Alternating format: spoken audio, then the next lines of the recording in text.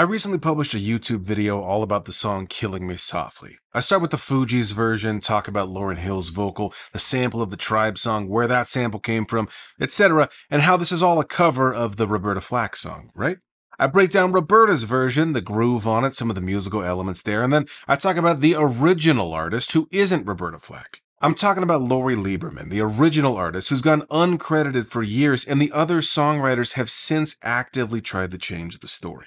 So then I take Lori's original vocal, mix it with the Roberta Flack version, mix it with the Fugees version, play some bass, it's a good time. It was a fun video and I got a lot of positive comments from people saying they loved hearing about the original story and the mix of all three versions of the song. But then I woke up the next morning and I had a text from Lori Lieberman.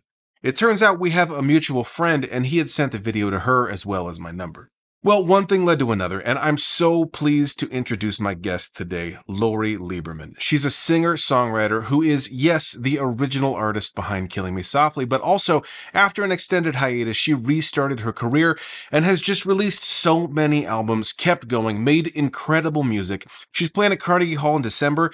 It's amazing. This was such a fun conversation. We get into even more details of the Killing Me Softly story, as well as her career since and her upcoming performance. She even plays and sings at moments. So, without any further ado, here's my conversation with Lori Lieberman. Yeah, Lori Lieberman, thank you so much for sitting down and talking to me. It's such a pleasure. I'm so happy that this happened. You know, I think I was telling you before you pressed record that I've become such a major fan of yours. Everything that you're doing and the deep dives and the reimaginings and the creativity, it's really amazing. Thank you very much. Yeah, I'm having a lot of fun with it and enjoying digging through stuff and getting to do like I did for the Killing Me Softly video.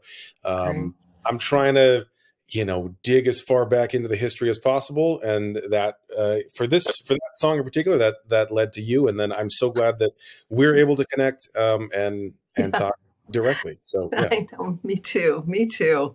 Let's start around there, around Killing Me Softly and around your early career, because you kind of have a couple waves of so yeah, tell me about, because I know like the story is you were at the Troubadour, and I know that's its own whole scene there, and very like James Taylor, like those similar artists. So tell me how you started and what that was like in your early days.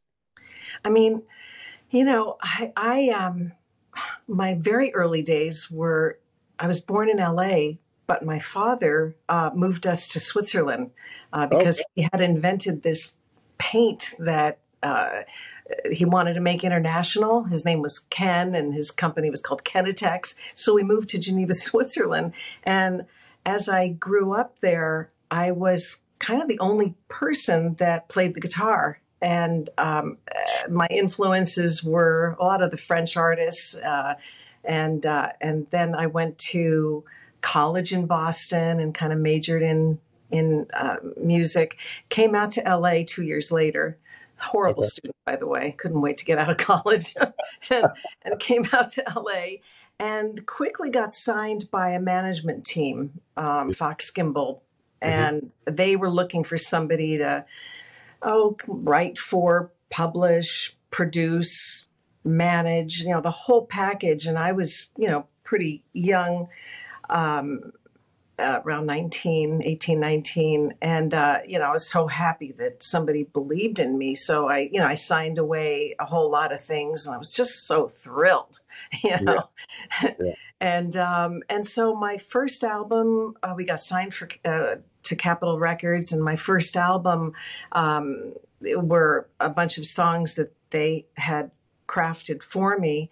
And as a personal relationship started with one of them, Norman Gimbel, I started to kind of share my personal diaries, and songs were written from them. So we had a rocky first year. We had a rocky 3 years. But in that first year, I went to the Troubadour with my girlfriend, Michelle Willens, who's a writer. And she was a big fan of Don McLean. And urged me to go, which I kind of didn't want to do. I just wanted to sit in my apartment and eat frozen M&Ms like I always did. and so you're right. It was the age of James Taylor, Carole King, the Eagles, the Troubadour was a really big deal. I think you're from LA, aren't you, Brandon? Yeah. So, it was pretty huge. And to see the great artists there was a really big thing. So Don McLean was performing, and I, reluctantly went. And I was sitting in the back of the club, and, he started to sing a bunch of his songs, just him and his guitar. And I mean, he was so good back then. He was so good in the 70s, I mean, really captivating and kind of moody, and all the girls loved him. And then he sang a song called Empty Chairs. And I might sort of have some bronchitis, but yes. I wonder if you know that I never understood that although you said you'd go until you did, I never thought you would. I don't know if you could hear that or not, but yes, that's gorgeous. Thank you. I'm so glad you had a piano. That's amazing. Oh, good. But so when he said that, I just felt like the whole room disappeared, and it was just me feeling as vulnerable as I possibly could. And I wrote a poem on a napkin, and it was a poem about being in an audience and seeing a singer who was singing about me and my life, and how could he know me so well when we hadn't met, and that I felt like he was reading my letters, my diaries, and it was pretty much that whole experience.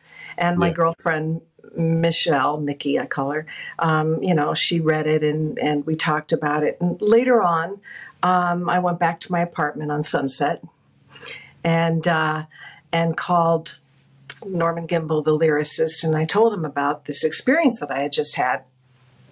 And he said, God, that really sounds like that might go really well with a line that I have in a book. He had a book of titles, killing me softly with his blues, and maybe, and he'd gotten that title from a book from an Argentinian. I think you know this actually because I saw it on your piece. Oh yeah, from a novel. He was always lifting things and using them as inspiration. And by the way, he was a very talented, lyricist.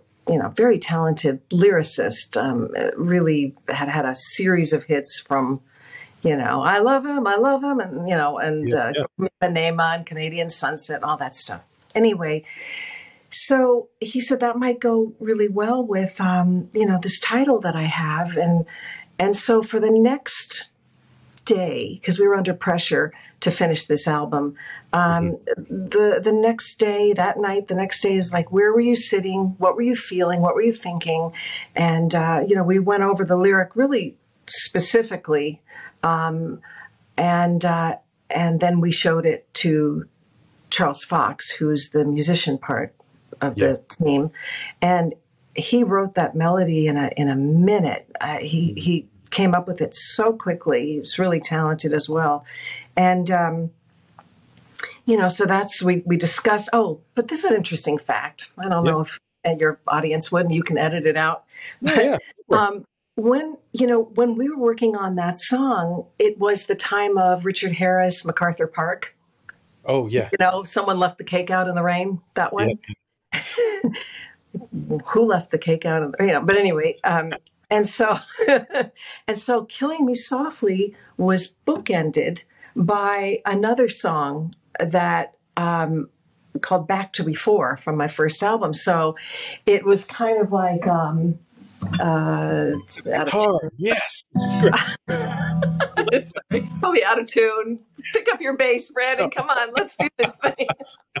If we didn't have audio delay, I would be all about it. Absolutely. Okay. So my voice, I've got some bronchitis going, so forgive me. But so No, it was yeah. like, drumming my pain with his fingers, singing my life with his words, killing me softly with his song, killing me softly with his song, telling my whole life with his words, killing me softly with his song. And then it went to,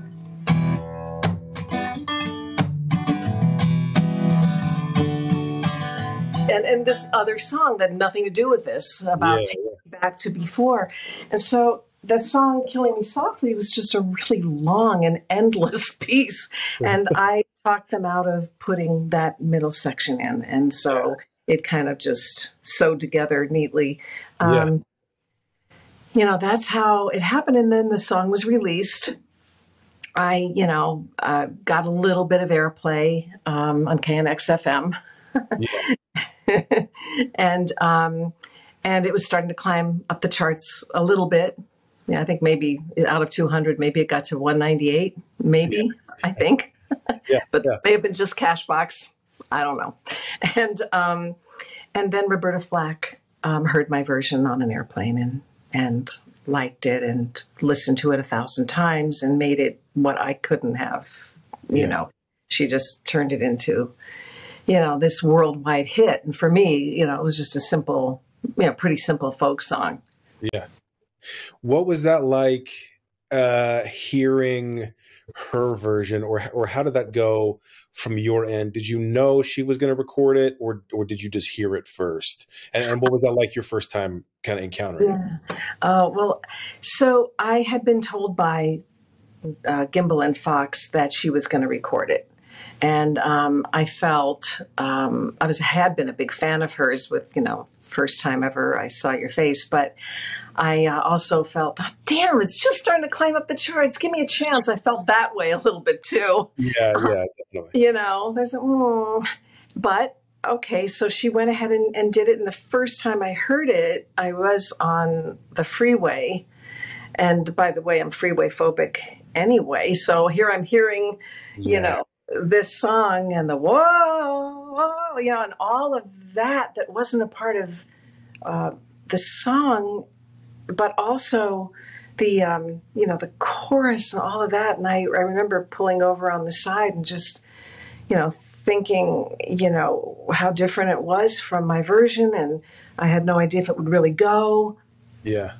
That's because I don't know anything about how to make a hit, Maybe that's not going to sell and they'll still have a chance. I don't know what I thought, but, then it rose to number one, and I felt, I was told by Gimbel and Fox, again, my managers, producers, publishers, and everything, to not talk about this song. Don't say a word. They didn't want to lose any steam that she had with the song, and they didn't want anything to sully that whole thing. But I did start to get some interviewers who were interested in the genesis of the song, and I did wind up talking about it. And that wound up kind of pitting Roberta, me, and then Don McLean, my song's better. I listened to Laurie's, and on the radio, it was a little bit of a competition. But when I say little bit, I mean a little bit, because, she was phenomenal. And that's what that particular experience was like for me, where I felt suddenly like, God, maybe I should have asked for credit. Yeah. That was like, oh, wait a minute, because it had never come up. It had never come up. I had truly felt like I'm so grateful that they signed me, that they saw something in me. And then for me, it just felt like one of many things that I would just be giving away, and why not? And you're good to me and I'll be good to you. And I don't know, I just didn't think that was the first time that they started to claim credit and be interviewed, that I started to feel funny about it. And then at the Grammys, I sat with them. And when she won, and when they won Record of the Year, they stood up. And I sat there, and I thought that they would say something about how the song was written. But instead, I just came up to the microphone, and they just leaned in and just said, "Thank you. Thank you very much." And then off they went, and pictures were taken with them and Roberta waved to me from a distance, although she doesn't remember that. And and from there, it just I felt invisible. And but you know, the story of the song, it kind of goes on a little bit to a darker thing, because we wound up doing 4 albums together. Yeah. Little by little, I kind of branched off and wound up working with Henry Louie, who was Joni Mitchell's engineer. And at one point, she even came to my session, which was so anxiety producing. I can't even tell you. Like, I couldn't even sing, you know, and my drummer, John Guerin, who was her boyfriend, asked, "Could my old lady come to the session?" "Oh, sure." And it was her. And, you know, I just blew the whole session. She had her little beret, and she was so, you know, amazing. And afterwards we went to a club and heard Blossom Dearie. But anyway, I had been a diehard fan, but little by little, I had started to pull away creatively. And one of the things, though, was I had been so shy on stage that from the very first second, pretty much, that suddenly Capitol was releasing this album, and that meant I was going to be performing. I was okay when I was singing, but when I was speaking in between songs, it was just disastrous. I would just clam up and had like no stage presence. And so they said, "We got to do something about this." So they started to write my script.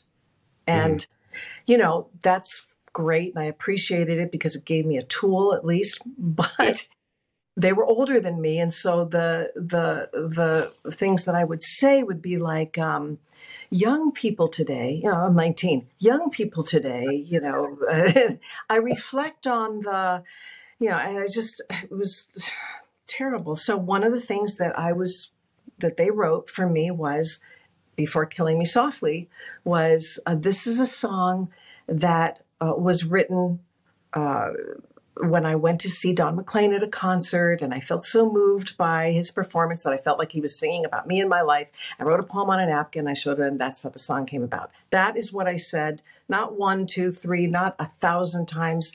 I can't even tell you how many times on TV shows and interviews, etc., with them nodding their heads and agreeing. But as the years went by and the contracts were dissolved, and as you had mentioned, so did the personal relationship. That dissolved first. They came after me, and by that time I was 23, and they had a huge hit with Killing Me Softly. It was just, you know, everywhere. Everyone had recorded it by then. Frank Sinatra, Perry Como, you know, everyone. But yet they would not let me out of my contract, which had an extension for 5 more years. Oh, wow. Today that contract wouldn't have held up, but and they said that I owed them, and at that time I had no money. I was living with my mom, and they wanted $27,000 of my future income, which also could be $127,000, preventing me from recording for 5 more years. So I couldn't record for 5 years, and that was a crucial time in my career, in my life. You know, from 23 to 20, you know, 7 or 8. Those days were huge. Those years were huge, and I did wind up resuming my career, not with that same, you know, push behind me, but the story of Killing Me Softly, and when the Fugees came out with it in 1994, I think it was, or 3. And had a big hit, then that's when they started to change their story. And they said, no. Lori had nothing to do with that. We wrote the song. We showed it to Lori. She said that she identified with it, and it reminded her of the time that she went to see, Don McLean in concert, but that it's an urban myth. And poor Don even believes it. He believes this legend, but it's not true. And reclaiming that for me all these years later has been huge because, people have said, the story is very vague. Some people say she had something to do with it and some people say not. And so I've been kind of called a liar, and it's been very, very painful. Yeah. So that's killing me softly. Wow. Well, so I know on your, so in the 90s, you stopped recording. I think your last album in the 70s was, let me see, 78. Yeah. Right. Letting Go. And then you resumed again in the 90s. And I want to ask you about that. But to just kind of tie a bow on Killing Me Softly, your latest album, which is 2022, Truly, you re-recorded Killing Me Softly. So what was that like, to having gone through everything that you've gone through with the song, like you just mentioned, the Roberta Flack version, Fugees version, the story kind of being twisted and changed, and then now re-recording it with all of that story behind it and all of your other years and other albums kind of within that? Yeah, it's true. This version is not a hit version, not going to be played on the radio, and I get that. And by the way, nor do I think that, I'm happy that I've continued to sing and I have a really nice fan base, etc. But this version was a heartfelt, very, very quiet version, and I kind of let it all hang out in my own vulnerability. I think about that girl. I also think about what happened to that girl. And I also feel some triumph because even though it's a but story, it could be worse. At least I didn't kill anybody, and known for that. Yeah. So there's that. But, this version was all of the elements that I wanted it to be. It created the sentiment of and sadness of the song, which I don't know if a lot of people tap into the sadness of the song. I hear, whoa, one time, two times, and it's fun and it's happy and everybody sings it. It's drumming my pain. But that's not really what it was. It was a really sad moment, a sad song. And I can only say, not to brag, but I will, that when Bob Clearmountain, who is known for, the Stones and Springsteen and all of that, he was engineering. Yes. And that was a rare thing too. And by the way, the nicest, kindest person ever, and humble. But when he heard it, he actually was crying. Yeah. And that meant so much to me. So, I mean, it's something that I want to claim as I get older. I fear that's what's going to be on my epitaph. Lori Lieberman, best known and screwed by Killing Me Softly by two guys, and I'm basically a pretty happy person. My life is good. I've had 20 albums. I've been performing and, and that's cool. And I've got kids and who are grown now, but I don't, but the cool thing is, Brandon, is I finally made peace with it. And I finally made peace with it when Alicia Keys was on the Grammys. And do you remember she had the two pianos and she was singing songs that she wished that she had written? And one of them was Killing Me Softly. And in USA Today, it said, and Alicia Keys performed Lori Lieberman's Killing Me Softly. And I cannot tell you what that meant to me. And then I know on Wikipedia things can change, but it says in collaboration with Lori, and that's all I wanted. Just please give me a little nod. As you had said in your, in your piece, which I just loved and watched 1,000 times, I first of all, thank you for updating my original version and putting it with absolutely. The current. That was so cool. It was meant so much to me. But when she performed it, it's true.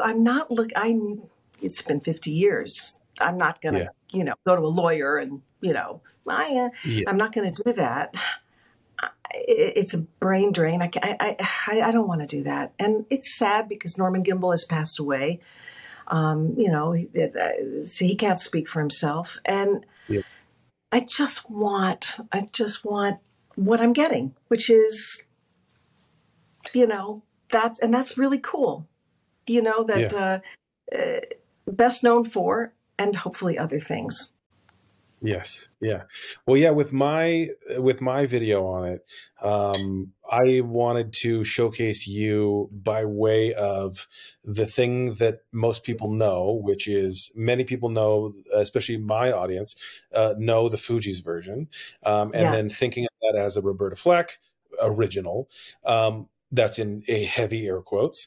But then not enough people know the actual origin of the thing. So, and what I try to do with my own videos is I always try to have some sort of musical element to it. And I'm a bass player and DJ. So those are, I can fake my way through guitar, but I'm not going to put a video of myself playing guitar or singing or anything like that. So, being able to play bass with then the Roberta Flack version that people know, and then the Fugees version that people know, and then put your original vocal with it, and then liven it up with some bass. It was so much fun for me to be able to pull all of those elements together.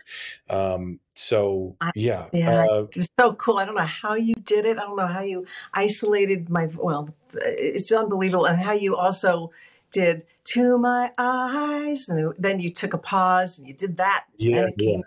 That was so great. It was great. I loved it. Thank you so much. Yeah, no, you're amazing. But I wanted to say too that it's interesting. Women in the business and feeling that they don't maybe have a right to speak up and speak out. When Roberta did that song, she is the one. Not only did she create that whole thing, but she's the one that wrote. Whoa, that was not in the original. And I talked to her manager and had the pleasure of meeting her a few years ago. But I said to her manager, why didn't Roberta ever ask for credit for that? I mean, people know that. Lauryn Hill went on to do, and her manager said she was afraid and didn't want to make waves and didn't think that she had a voice. Even her, someone as strong as that.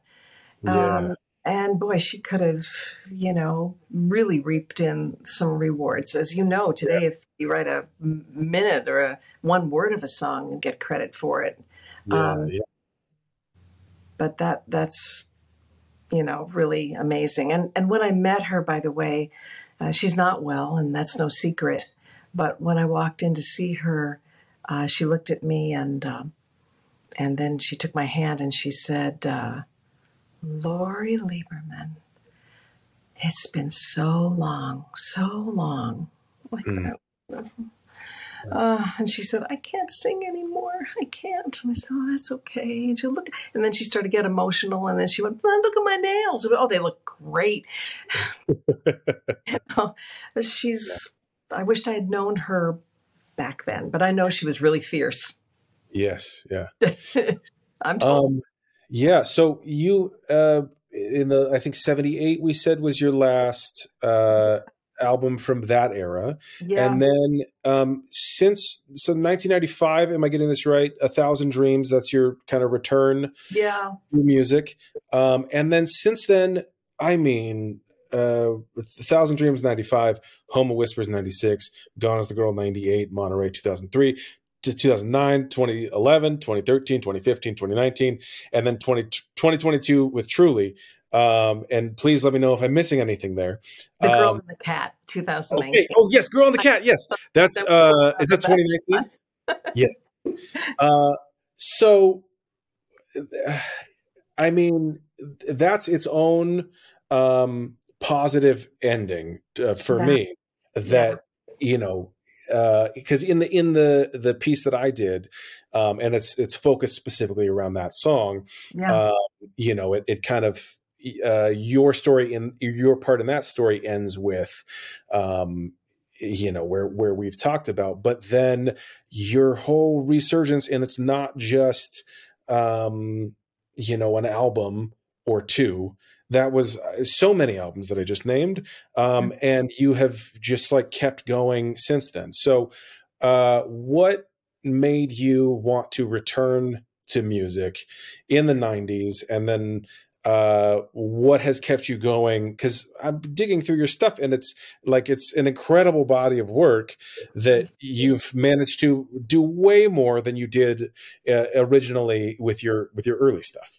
Thank you for saying that. You know, I credit it largely to my now husband, Joseph Calley, who, by the way, has his own backstory. And at some point, we're going to get like a necklace that says the girl that and the guy who, because he was best known for Saturday Night Fever, and he's one of the core actors in there, Joey, the one with the patch on his eye, and people still recognize him. But he was a neighbor who had my older albums and had come over one day and saw probably a poster hidden in the back room of somebody's bedroom and said, "Wow, what are you doing now? You know, you should be doing this again." And I thought, well, no, those days are over. I'm probably going to become a homeopath or a psychopath, a homeopath,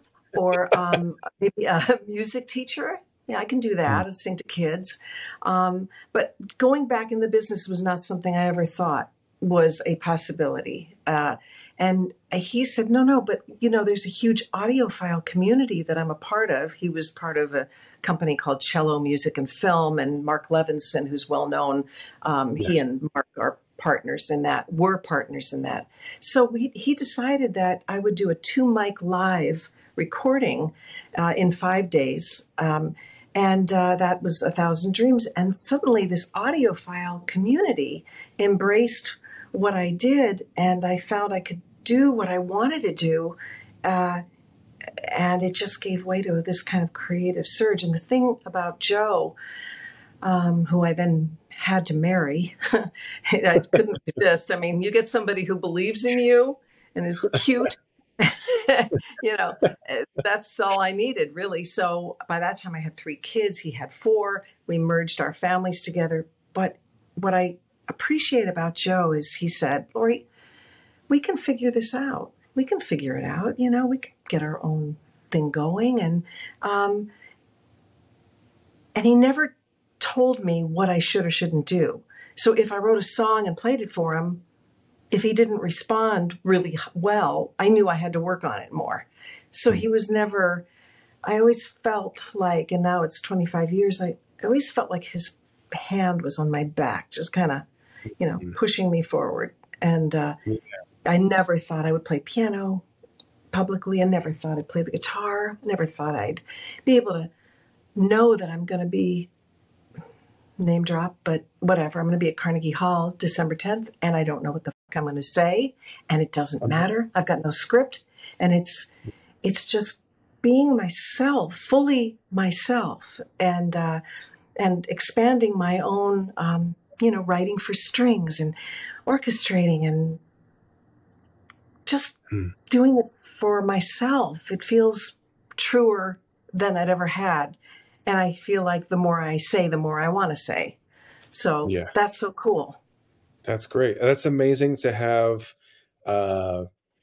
someone, like you said, his hand on your back, helping you through and providing that support, as opposed to what you had in your early career, which is the exact opposite, and a hand taking the other way. So that's amazing. That's great to hear. And isn't it true that we just need one person in our lives to believe in us, one, and it doesn't, and then we can fly, don't you think? Yeah. Yes, absolutely. Yeah. You said Carnegie Hall, December 10th. Tell me about that. Yeah. Well, it's a jewel box. It's called the Weil. It's part of Carnegie that is this sort of smaller venue. It's my third time being at Carnegie. I did the bigger one and then the next one and now this one. And it's just going to be a very intimate, I think it only seats like 400 people, but it's a beautiful, beautiful, legendary theater. And I'm just going to have a violinist, a cellist, an upright bassist, and me. And that's it. And it's just going to be an evening with, and it's all acoustic. There's no electronics or anything. And so I'm looking forward to it. Kind of a retrospective. Yeah. And it's an afternoon concert too. So that'll be kind of cool. Yeah. That's awesome. But, there are times when I'm more in my career than I am than not. And I don't know what it is. I think I'm not pushing it right now because I don't really know what I want to say. So kind of taking a step back and waiting for something to come to me. But right now I'm just enjoying my life and enjoying my dog and, in the cool weather in California, which is going to change. And you and I both know it. Yep, it's coming. It's coming. It's a nightmare, I know. But isn't it nice right now to be able to walk outside and not smell the smoke? I know. Right? Yeah. A couple of summers ago, 2020 was insane. The heat and the smoke. That was a wild time. But isn't it so stressful where you can't sleep, you're watching the news, you're watching Twitter, you're just like, how is this going to end? And why didn't I do enough? And what about insuring my piano? Am I ever going to do that? I know. It's same thing here. Yes. I had a bass stolen in January of this year. Did you? I was traveling. I was in Hawaii.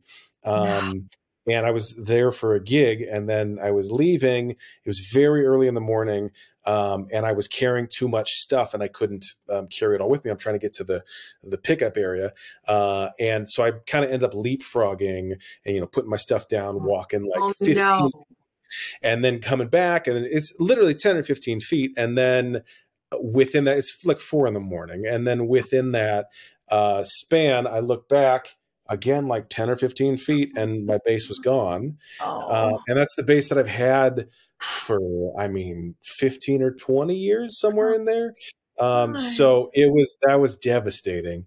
And then, I didn't have insurance or anything like that. And so, my very early videos, it's in there. So I feel like it's solidified as part of that. But yes, that's so painful. Did it keep you up at night? A lot of nights wondering where it is and if only, and go to a psychic. Didn't you wish you had a tracker on it? Yes. Find my bass? I prefer to think, because it was in Honolulu, I prefer to think that it's just going to be there somewhere forever and not leave the island. So anytime I go back, I'll be, within proximity. It's probably got a pina colada and it's probably sitting on the beach. Yeah. There we go. Just, looking out at the ocean. It's probably having a good, probably better than you would have given it. Yes, exactly. I'm kidding. God. This is great. This is great. We could talk for another hour. I know. We have to do coffee. Just be hanging out. This has been great. I know, me too. Thank you so much for this. Well, thank you so much for coming on and talking to me and sharing your story. Is there anything that you want? Oh, go ahead. Sorry, I'm interrupting. No, I was going to cut it out. Whatever. I got nothing else. No. Yeah, thank you. It's been so much fun. Me too. I loved it. Thank you so much. I hope we stay in touch. Yes, please. And thank you so much for playing and singing for us as well. That's amazing to be able to hear. I think I'm playing off. I think that's all right. Anyway, take good care. And thank you so much.